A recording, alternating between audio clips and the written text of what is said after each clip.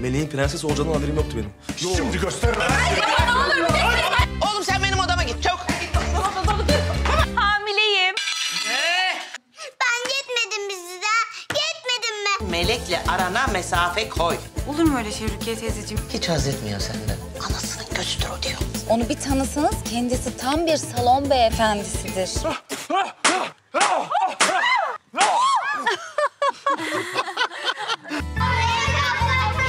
Yağmur neredesin? Yağmur hissediyorum seni. Sobe. Sana da sobe. Çay. Olur. Eğlenmeye hazır mıyız?